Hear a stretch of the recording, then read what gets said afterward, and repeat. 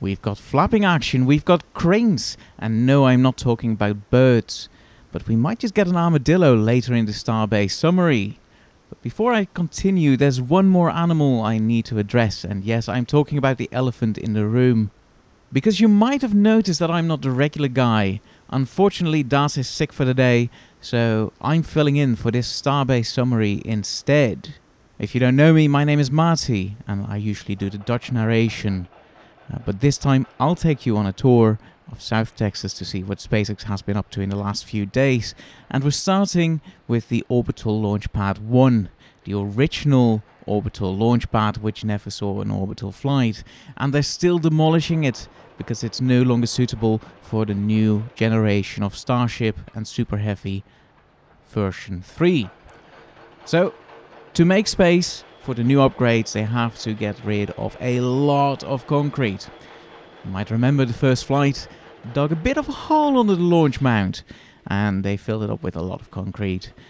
And now all that concrete is in the way, so they are breaking it up, digging it out, and trying to get rid of it.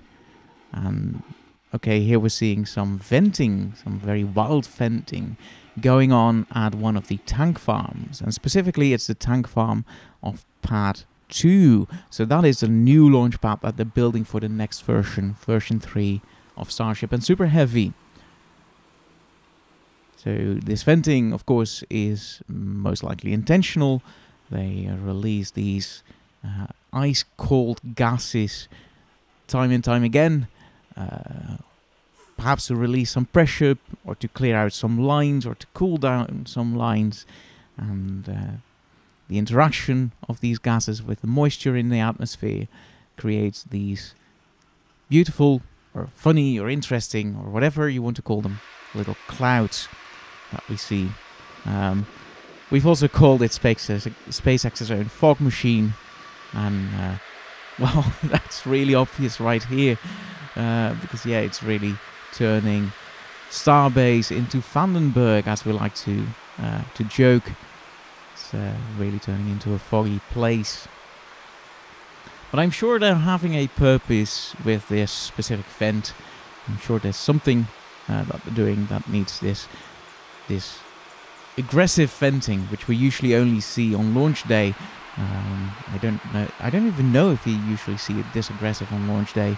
But yeah, this is more venting than we're used to on a regular day. I know that much. And yeah, it does really look like fog. It's almost like the truck is disappearing into a cloud of fog, except this is an artificial one. Okay, enough of that, and we're going to work on the new launch mount on Pad 2, where they're apparently installing Chopstick actuators. And just a few seconds ago, we also saw them working on the hold-down arms, or specifically the hoods that will protect the hold-down arms after liftoff. More chopstick action is going on.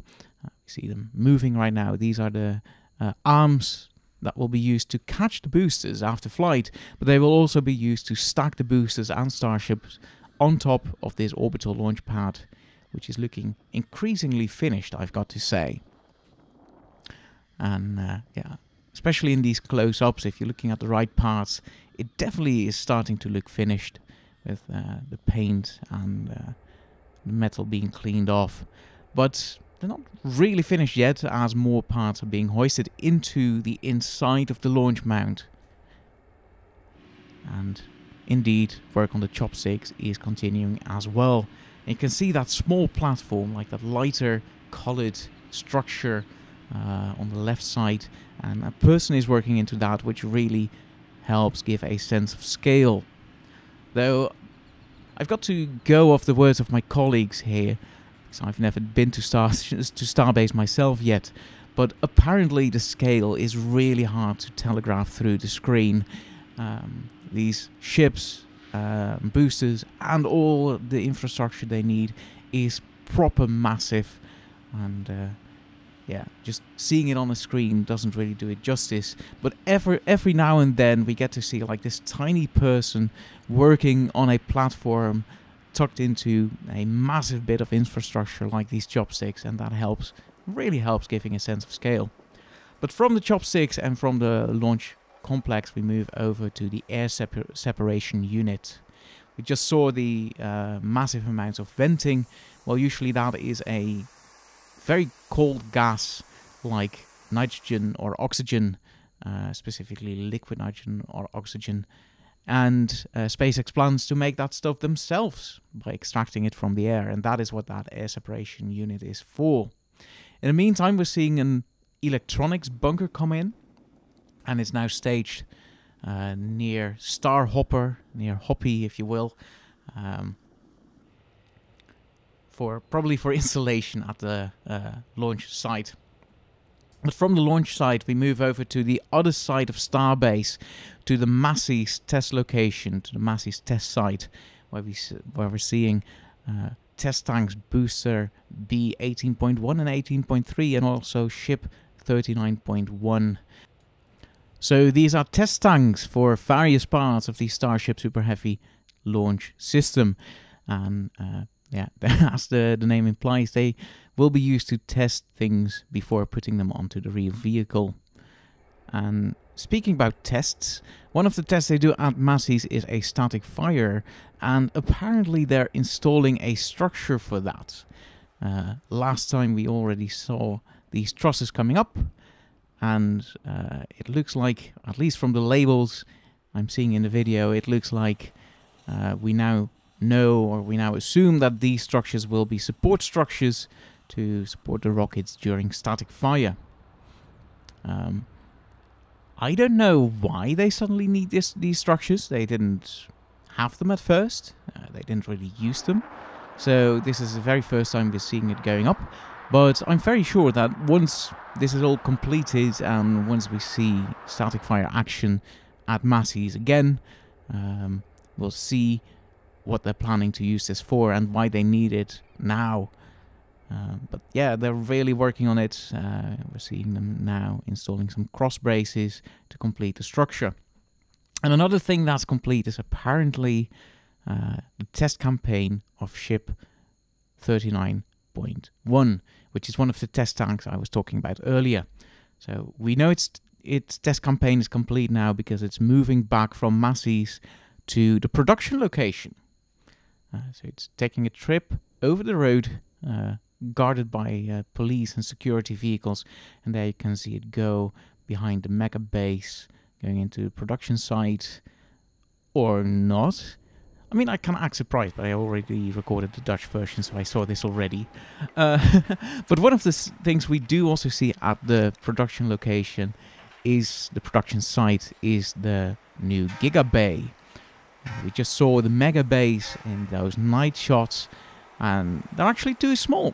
SpaceX needs a much bigger building to build bigger rockets and also to build more rockets. So they're building this giant Giga Bay where they will construct the super heavy boosters and the starships from the parts that roll out of the Starship factory.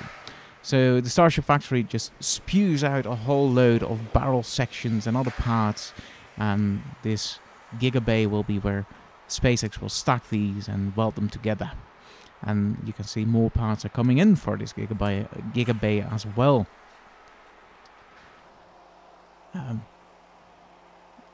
And yeah, so we're seeing the Star Factory in front here with these massive windows.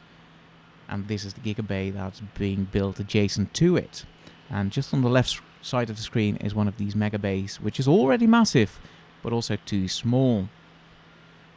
And as we're looking at the Giga Bay, there's another arrival. These are apparently cryogenic valves, which will be used to shut off some of the lines that SpaceX is using to move the cryogenic liquids around the tank farms or wherever. I don't know what these will be installed in. And another arrival, which is the flappy action I was referring to earlier, because this is actually an aft flap. So this is one of the flaps that goes onto the aft of the ship, and Starship will use these flaps upon re-entry to help orientate itself in the right position to be able to handle re-entry at the right angle and make it through these very challenging stages through the fiery plasmas and survive that intense stage of its flight. And there is the Armadillo, specifically a 9-banded Armadillo. Every now and then we get some wildlife action from Starbase. We've seen all kinds of animals, and now we can add this Armadillo to the list, which is probably foraging for food here in the grass at Starbase. And from this Armadillo we go to heat shield, specifically the one on Ship 40's Nosecone. You can see that some tile work is going on. Apparently there are small holes in the tiles at the attachment points. They are all marked, and the workers are doing I don't know what. But yeah, they regularly inspect these tiles after installing them on the vehicle. You can see another Nosecone here, the one for Ship 41. You can see some markings on there, and those are being used by SpaceX engineers to decide what's next, what work they need to perform next. And some more Nosecones, and this is one without tiles and also without the pins that will be used to hold the tiles onto the Nosecone. So we've got 40 for the Nosecone for Ship 40 all the way up through Ship 46. And now we move on to the ship quick disconnect arm, and specifically the extension for that thing. So this will be used to, as the name suggests, quickly disconnect the lines that will be used to fill Starship. They will be disconnected at liftoff to protect them from the fiery flames that come out of the rocket's engine bay. And with that, I'm going to leave you with this beautiful sunset over the production site. Hopefully Daz will be feeling much better next time, so he'll be back for the next episode. On that note, thank you so much for watching, and be awesome everyone.